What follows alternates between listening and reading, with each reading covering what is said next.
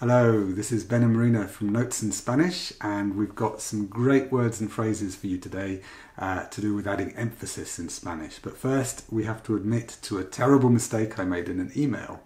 It was an email from one of our newsletters about the word marrón, which means a real nightmare. So one example we gave was, I've got a nightmare at home because everybody's ill and I can't go to work. How did I say that, Marina? Tengo un marrón en casa, todos tienen la gripe y yo no puedo faltar al trabajo. Okay, so then I said we can make this sound, or Marina gave the suggestion, we can make this sound much bigger by using the word, instead of marrón. Tengo un marronazo. It's a huge pain in the neck. Yeah, by going from marrón to marronazo, it just emphasizes it massively. Unfortunately, I spelt marronazo wrong. I spelt it marranazo. Marrano.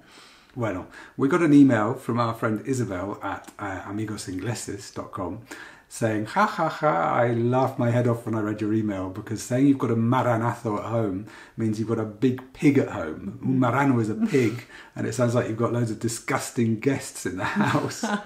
So it should have been marronazo. By the way, Marina, if somebody's a real pig in the way they eat or dress or something, apart from marrano, what else could you call them? Guarro. Eres un guarro o es un guarro. Right. Un cerdo. Cerdo, guarro o marrano. When someone is either eating with bad manners or has very dirty clothes. Yeah. My favourite is guarro. ¿Qué guarro eres? You're a real pig. Actually, there is a place in Andalucía called Guarro Man. Yeah, my favourite pueblo in Spain, Guarro Man, because it sounds like a real piggy man. A bit of Spanglish there. I've been there actually. It's very, very nice Andaluz pueblo. Okay, azo. So we went from marrón to marronazo. Marrano, marranazo. Azo there's lots of really cool words in Spanish here in Spain which end in azo. So Marina's going to run us through some of those now. Yeah, we have two possibilities, either using azo at the end to make something sound bigger, or some words that use azo at the end and that's the construction they have, they don't increase in size. So for the first type, we would have gustazo. Qué gustazo, qué bien se está el sol.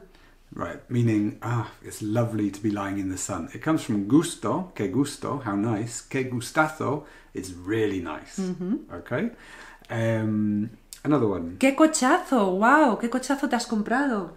What a big car you've bought. You know, coche, car. Cochazo, what a car. You might be really big, really expensive, something like that. With a dog too, menudo perrazo. Or menudo perrazo se me ha echado encima hoy. This huge dog jumped on me today. Perro to perrazo. You can't put azo on whatever word you like. You can't say, I've got a big nose, que narizazo. There's just some words you do, some words you don't. We'll list as many as we can underneath this video or with the blog post that goes with this video. But you can use azo in feminine too. You can say, que madraza. What a mum. Mum of the year. Or padrazo. Exactly. Fantastic dad. He's not just a padre, es un padrazo. He's a great dad. Okay, and for the other kind, the ones that they don't, it's not used as an ending or as a suffix, it's just the way the word is. For example, we have puñetazo. Puñetazo is a thump. So, for example, if a sister says to her mum that her brother's just given her a thump, how would you say that, Marina? Mamá, me ha dado un puñetazo. Yeah, my brother's just whacked me. También portazo, when a door is slams either because there's some windows open or because someone does it on purpose.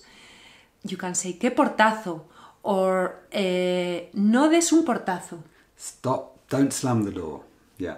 Okay, portazo, from puerta. Yeah. And then we have pedazo. Pedazo literally means a little bit, a portion of something. But colloquially, it can be used to mean that something is big, which is a bit contradictory. Yeah. For example, ¿qué pedazo de casa te has comprado? What a huge house you've bought. Yeah. So I said earlier you couldn't say narizazo, but you could say ese hombre tiene un pedazo de nariz. Exactly. He's got a huge nose. So if you want to say something's big but it doesn't have its own word with azo on or isn't commonly used with azo, you can use pedazo. Exactly. Yeah. Pedazo de vídeo que acabamos de hacer. Could you say that? Fantástico, claro. What a fantastic video we just made. We hope so. ¡Qué gustazo! Qué gustazo. Eso. Bueno, mil gracias y nos vemos pronto con otro video. And meanwhile, do remember to check out all of our audios at notesinspanish.com and sign up for our newsletter. We promise not to make any more mistakes like Maranazo. Hasta luego. Adiós.